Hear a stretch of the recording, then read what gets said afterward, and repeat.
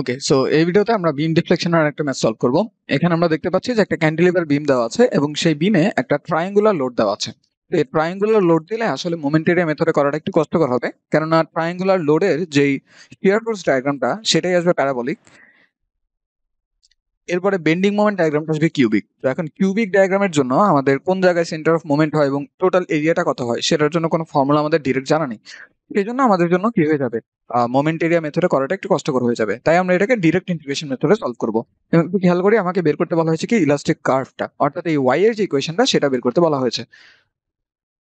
ঠিক আছে, তো সবার প্রথমে আমাদের কাজ হলো এটাকে সলভ করে ফেলা, বিমটাকে। তো বিমকে সলভ করা মানে কি সাপোর্ট রিঅ্যাকশন গুলো বের করে ফেলা। তো আমরা আস্তে আস্তে বের করে ফেলি। লেটস সে এটা হলো আমাদের সেই বিমটা। সেই বিম যেহেতু একটা ক্যান্টিলিভার বিম হওয়ার কারণে আমার এই দিক বরাবর কি থাকবে, একটা রিঅ্যাকশন ফোর্স থাকবে, এটাকে আমি নাম দিলাম এ ওয়াই। এবং এদিকে আমাদের একটা মোমেন্ট থাকবে, ঠিক আছে, এদিকে একটা মোমেন্ট থাকবে,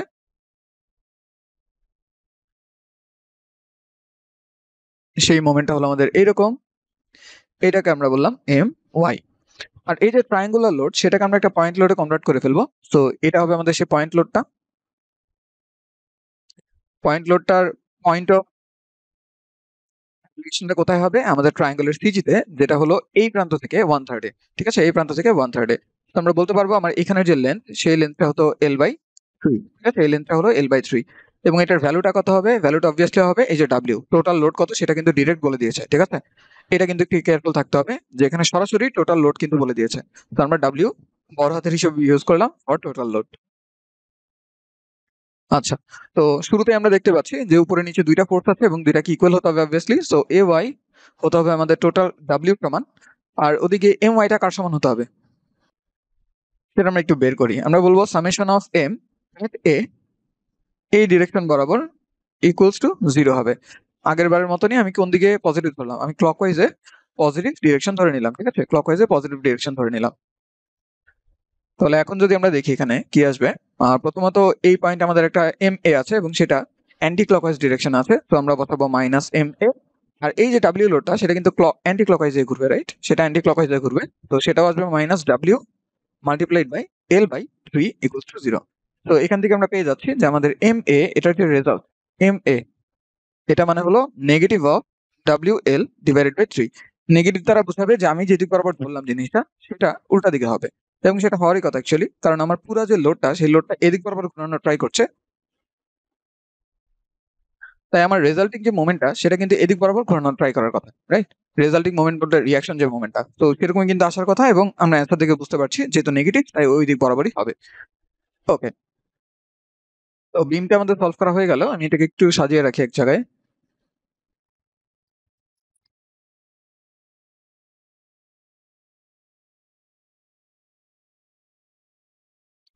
ওকে, সো এখন আমাদের যেটা করা লাগবে সেটা হলো মোমেন্টের ইকুয়েশন বের করা। তো দেখতে পাচ্ছি পুরো বিম জুড়ে কিন্তু আমাদের একই ধরনের লোডিং সিস্টেম আছে। তো এখানে কিন্তু সব জায়গায় কি থাকবে, সেম রকম ডিস্ট্রিবিউশনই থাকবে, অর্থাৎ আমাদের একটা ইকুয়েশন দিয়েই কিন্তু আমরা পুরোটাকে ডিসক্রাইব করতে পারবো। তো বিমের একটা সেকশন আমি কেটে নেই এখানে, লেটস সে আমরা এইটুকু অংশ কেটে নিচ্ছি এবং অংশটাকে আমি একটু দেখাতে চাই ভালোভাবে।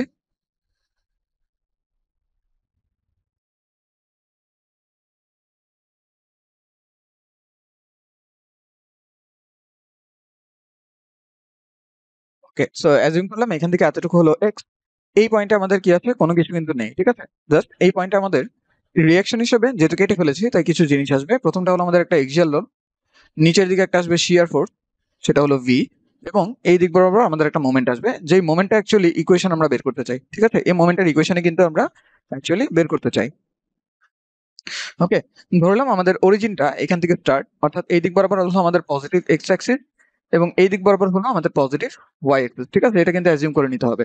আর ইউনিট যে ওয়েটটা, সেই ইউনিট ওয়েটকে আমি ওমেগা নট দ্বারা ডিনোট করছি। খেয়াল করবো টোটাল ওয়েট মানে বড় হাতের ডাব্লিউ আর ইউনিট ওয়েট মানে হলো ছোট হাতের ডাব্লিউ নট, ঠিক আছে।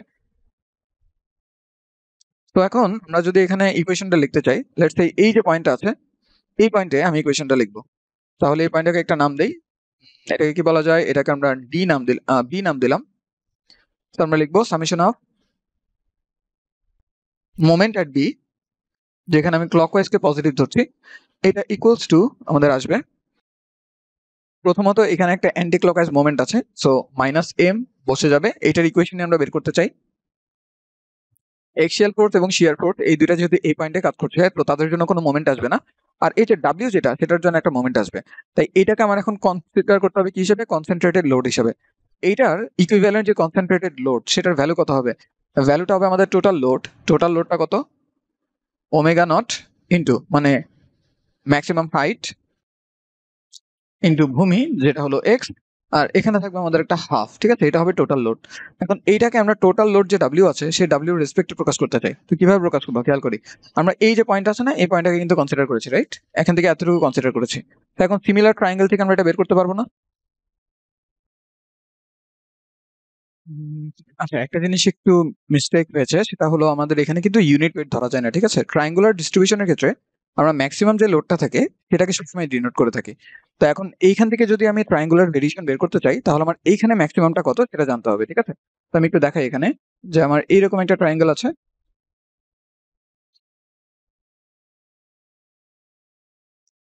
এই ট্রায়াঙ্গেলের টোটাল যে লেন্থ সেই লেন্থটা হলো আমাদের এল,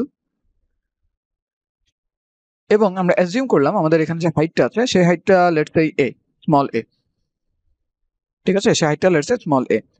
আর টোটাল যে এরিয়াটা সেই এরিয়াটা হলো ডাব্লিউ। এই যে দেওয়া আছে টোটাল এরিয়াটা হলো ডাব্লিউ। তাহলে এখান থেকে আমি কি বলতে পারবো? আমি বলতে পারবো হাফ ইন্টু এ ইন্টু এল, এটা সমান সমান বড় হাতের ডাব্লিউ।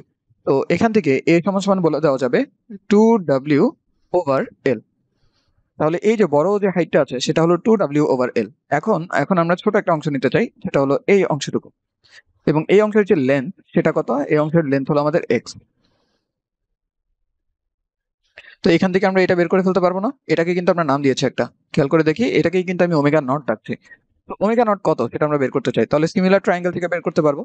তো বড় যে ত্রিভুজটা আছে সেটার এ ডিভাইডেড বাই ছোট ত্রিভুজটার এ, that is omega not, equals to বড় ত্রিভুজের length that is L divided by ছোট ত্রিভুজের লেন্থ যেটা হলো এক্স। তো এখান থেকে আমরা পেয়ে যাচ্ছি যে আমাদের ওমেগা নট এটা সমান সমান হবে এ by L multiplied by x. এখন এর ভ্যালু কত? এর ভ্যালু হলো 2W ডিভাইডেড বাই এল। তো এখানে আলটিমেটলি চলে আসবে 2W divided by L square multiplied by x, এটা সমান সমান আসবে ওমেগা নট। ঠিক আছে, ডাব্লিউ নট আর কি। তো সেই হিসেবে এখন যদি আমি টোটাল লোডটাকে হিসাব করতে চাই, এখানে টোটাল লোডটাকে হিসাব করতে চাই, তাহলে এখানে ভ্যালুটা বসাতে পারি। এটা আসবে আমাদের হাফ ইন্টু ওমেগা নট, যেটা মানে হলো এই রাশিটা, ওমেগা নট বা ডাব্লিউ নট যেটাই বলি আর কি, না বুঝলেই হইলো, ডিভাইডেড বাই এখানে তো এল স্কোয়ার, আর এক্স আর এক্স মিলে হয়ে যাবে এক্স স্কোয়ার। ঠিক আছে, তো ফাইনালি এরকম একটা টার্ম আমাদের আসবে যেখানে 2 আর 2 বাদ পড়ে যাবে, বাদ পড়ে গেলে থাকবে W square L square multiplied by x square. So finally এইটা হলো আমাদের টোটাল যে লোডটা থাকবে সেই লোডটা। এবং টোটাল লোডটার সিজিটা কোথায় থাকবে? সিজিটা থাকবে এই প্রান্ত থেকে 2/3 দূরে। তো 2/3 মানে কত? 2/3 বলতেছি, এটা তো 1/3, কারণ বড় প্রান্ত থেকে আমরা আসছি। তো 1/3 দূরে মানে হলো এক্স বাই 3 পরিমাণ দূরে। তাহলে এই যে এক্স বাই 3 পরিমাণ দূরে এত মানের একটা লোড আমাদের এই দিক বরাবর আছে, তাহলে সেটা যে মোমেন্টটা দিচ্ছে এই যে এরকম করে, সেই মোমেন্টটা কি আমাদের অ্যান্টি ক্লকওয়াইজ না? অ্যান্টি ক্লকওয়াইজ হওয়ার কারণে সেই মোমেন্টটা কিন্তু নেগেটিভ মোমেন্ট হবে। তো আমরা এখানে একটু বসাই। প্রথম লাইন তো আমরা এভাবে লিখেছিলাম। এবার আমার এখানে কি আছে? একটা নেগেটিভ মোমেন্ট আছে, তো মাইনাস ফোর্সটা কত? ফোর্সটা হলো আমাদের omega not square L square x square into লেন্থটা কত? লেন্থটা হলো এক্স ওভার 3, এটা ইকুয়ালস টু 0। তো এখান থেকে আমি কিন্তু আমার এম এর ইকুয়েশনটা পেয়ে যাচ্ছি। এম সমান সমান হলো minus W square divided by 3L square x cube. আরেকটা ভুল নজরে পড়লো, সেটা হলো এই যে ওমেগাটা তো ডাব্লিউটা তো জাস্ট ডাব্লিউই ছিল, এখানে তো কোনো স্কোয়ার ছিল না। তো স্কোয়ারটা ভুল দেওয়া হয়েছে, স্কোয়ারটা আমার সরিয়ে দেওয়া উচিত। তো স্কোয়ারটা নাই, এখানেও আমার স্কোয়ারটা থাকবে না, এখানেও কোনো স্কোয়ার থাকবে না। ওকে, এবার সব ঠিকঠাক দেখাচ্ছে। আচ্ছা, তাহলে আমরা মোমেন্টের ইকুয়েশন কিন্তু পেয়ে গেছি। ঠিক আছে, মোমেন্টের ইকুয়েশন পেয়ে গেছি। এবার আমরা আমাদের ফোর্থ অর্ডার যে সেকেন্ড অর্ডার যে ডিফারেন্সিয়াল ইকুয়েশনটা ছিল ডাবল ইন্টিগ্রেশন মেথডের, সেটাকে ইউজ করতে পারি। সো এটাকে আমি একটু সাজিয়ে গুছিয়ে রাখি, তাহলে আমাদের জন্য একটু সুবিধা হবে দেখতে।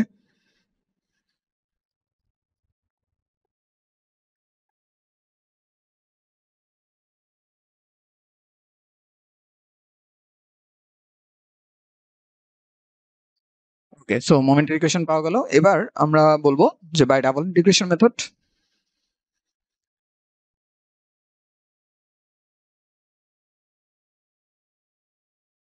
ওকে, সো ডাবল ইন্টিগ্রেশন মেথডে আমরা কি বলতে পারবো যে EI multiplied by D square by dx square, এটা সমান সমান হলো আমাদের জাস্ট মোমেন্টটা। সো মোমেন্টটা হলো minus W divided by PL square multiplied by x cube. দেন এটাকে আমরা একবার ইন্টিগ্রেট করব, তখন আমরা পাবো EI multiplied by theta x, সেটা আসবে মাইনাস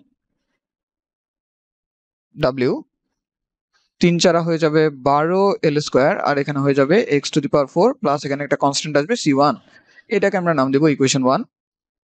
সিমিলারলি আমরা যদি আরেকবার ইন্টিগ্রেট করি, তখন আমরা পাবো EI multiplied by y of x, এটা সমান সমান মাইনাস 5 12 হয়ে যাবে 60, তো 60 L স্কোয়ার, এখানে তো W x টু দি পাওয়ার এখানে হবে 5 প্লাস এখানে হবে C1 x প্লাস এখানে হবে C2, এইটা হয়ে যাবে আমাদের 2 নাম্বার ইকুয়েশন।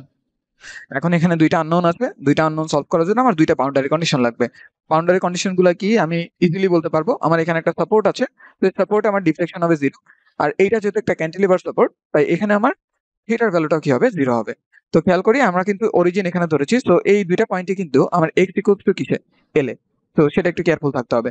তো এখন আমরা বলবো এখানে যে at x equals to L condition দিচ্ছি।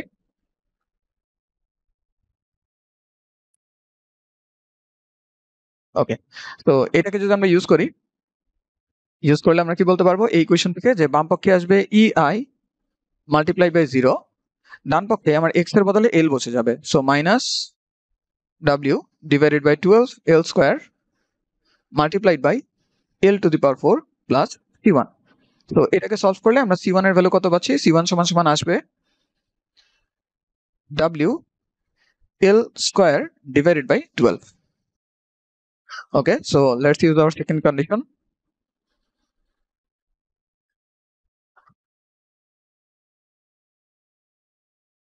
সেকেন্ড কন্ডিশন আমরা বলতে পারবো যে x এর ভ্যালু যখন L হবে, তখন আমার y এর ভ্যালুটা কি হবে, y এর ভ্যালুটা হবে 0। তো এটাকে ইউজ করলে আমরা বলতে পারবো যে EI মাল্টিপ্লাইড বাই 0, এটা ইকুয়ালস টু হবে, এই যে এই ইকুয়েশনে বসাতে হবে, so minus W divided by 60 L square multiplied by L to the power 5 plus C1 এর ভ্যালু কিন্তু এখানে জানি আমরা, সো সেটাকে বসিয়ে দেওয়া যাক, L square divided by 12 multiplied by x, তো x বসালে এখানে L কিউব হয়ে যাবে, আর প্লাস এখানে কি আছে C2 আছে। সো এখান থেকে যদি আমরা হিসাব করি, আমরা C2 এর ভ্যালু কিন্তু পেয়ে যাচ্ছি সরাসরি, কারণ এটা কাটাকাটি গিয়ে W L কিউব হয়ে যাবে, আলটিমেটলি C2 আসবে negative W L cube over 15। ওকে, তাহলে C1 C2 দুইটাই কিন্তু আমরা পেয়ে গেছি। তো ফাইনালি আমরা ইলাস্টিক কার্ভের ইকুয়েশনটা লিখে ফেলতে পারি।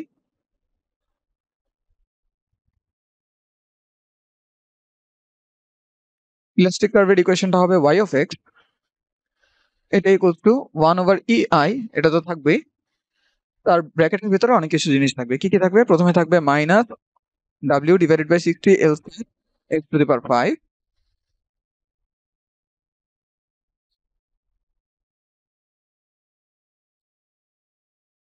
ওকে, এরপরে থাকবে plus C1 into x, C1 মানে আমরা এখানে বের করেছি, তো এটাকে বসিয়ে দেওয়া যাক,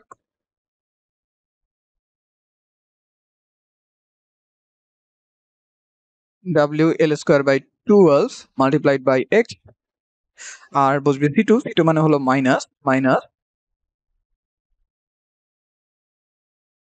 W L কিউব ওভার 15। আচ্ছা, এটা W হবে, ওমেগা লিখে ফেলেছি বলে। ওকে, তো কিছু জিনিস হয়তো কমন নেওয়া যাবে, এখান থেকে কমন নিয়ে ফেলা যাক, একটা ওমেগা এন্ড 16 কমন নিয়ে ফেলা যাবে, এবং চাচ্ছি আমি একটা মাইনাসও কমন নিয়ে ফেলতে। তো এখানে আমি রাখলাম ওমেগা, নিচে রাখলাম 60, তারপরে আছে আমাদের EI, ঠিক আছে, মাইনাসটাও কিন্তু কমন নিয়ে ফেলেছি। তো 60 যেহেতু কমন নিয়েছি, সবাইকে 60 দ্বারা মাল্টিপ্লাই করতে হবে। তো আমার প্রথম টার্মটা হয়ে যাবে এরকম, x to the power 5 divided by L square, 60 যেহেতু নিয়ে ফেলা হয়েছে, তো এটাকে 60 দ্বারা মাল্টিপ্লাই করলে এখানে আসবে 5 L স্কয়ার x, এবং এইটাকে যদি আমরা 60 দ্বারা মাল্টিপ্লাই করি, এটা তো আমাদের পজিটিভ হয়ে যাবে, এবং টার্মটা থাকবে ডাব্লিউ তো চলে এসেছে, আর এখানে থাকবে একটা 4, সো 4L কিউব। ঠিক আছে, সো ফাইনালি এটা হলো আমাদের ইলাস্টিক কার্ভের ইকুয়েশন। তো এটা আসলে আমাদের ফাইনাল ইকুয়েশন। এখন আমরা একটা কাজ করতে পারি, আমরা হলো এই যে পয়েন্টটা আছে একদম এক্সাক্ট এই যে পয়েন্টটা, এই পয়েন্টের ডিফ্লেকশন কত চাইলে সেটাকে একটু বের করে দেখতে পারি। ঠিক আছে, এটা আমাদের ম্যাথের পার্ট না, এটা আমরা এক্সট্রা হিসেবে করছি। তো আমরা বের করতে চাচ্ছি ওয়াই অফ জিরোর মানটা কত। ঠিক আছে, কারণ ওই পয়েন্টেই কিন্তু আমাদের ডিফ্লেকশনটা কত বের করতে চাচ্ছি। তো ওখানে এক্স এর ভ্যালু কিন্তু জিরো, আমরা অরিজিন ওখানে সেট করেছিলাম। তো সেটা যদি আমরা জিরো ধরে নেই, তাহলে আমার এখানে আসবে ডাব্লিউ, এটাও জিরো হয়ে যাবে, এটাও জিরো হয়ে যাবে, জাস্ট এই পার্টটা থাকবে। তো 4L কিউব, তো জাস্ট উপরে একটা L কিউব আসবে, আর 4 আর 6 দিয়ে কাটাকাটি গিয়ে এখানে একটা 15EI থাকবে। তো এভাবে আমরা কিন্তু চাইলে ডিফ্লেকশনটা বের করে ফেলতে পারি, এবং এটা কিন্তু আমাদের ম্যাক্সিমাম ডিফ্লেকশন। ঠিক আছে, ম্যাক্সিমাম ডিফ্লেকশন। তো আশা করি আমরা বুঝতে পেরেছি যে কিভাবে অঙ্কটা করা লাগে। এটা একটু ইনোভেটিভ ছিল এই কারণে, কারণ এখানে যে লোডিং যেই ব্যাপারটা, সেই লোডিংটা একটু আলাদাভাবে করা লাগে আর কি। আর আরেকটা ব্যাপার হলো, আমরা যে ইয়ে ফোর্থ অর্ডার ডিফারেন্সিয়াল ইকুয়েশন ব্যবহার করতাম, সেটা দিয়েও এটাকে করা যেত। আমরা যদি এটা ব্যবহার করতাম আর কি, d⁴ dx⁴ ei, এখানে আমাদের লেটস সে ইউনিট যে ওয়েটটা আছে, সে ইউনিট যে লোডটা আছে সেই লোডটা থাকলো। তো এই ইউনিট লোডের জায়গায় কিন্তু আমাদের এই জিনিসটা বসানো লাগতো। ঠিক আছে, এই জিনিসটা বসানো লাগতো। তো সেটার দিকে একটু কেয়ারফুল। ট্রায়াঙ্গুলার লোডের ক্ষেত্রে ম্যাক্সিমাম যে লোডটা আছে সেই লোডটা বসানো লাগে। ঠিক আছে, আর যখন আমাদের এরকম ইউনিফর্মলি ডিস্ট্রিবিউটেড লোড থাকে, তখন আমাদের কি বসানো হয়, ইউনিট যে ওয়েটটা আছে, ইউনিট যে লোডটা আছে সেই ইউনিট লোডটা বসানো লাগে। তো এই দুইটার ব্যাপারে আমাদের একটু কেয়ারফুল থাকতে হবে, ট্রায়াঙ্গুলার লোড এবং ইউনিফর্মলি ডিস্ট্রিবিউটেড লোডের ক্ষেত্রে। ঠিক আছে, তো এই ভিডিওটা এতটুকুই থাকলো। নেক্সট ভিডিওতে আমরা হয়তো অন্য কোনো একটা প্রবলেম সলভ করবো।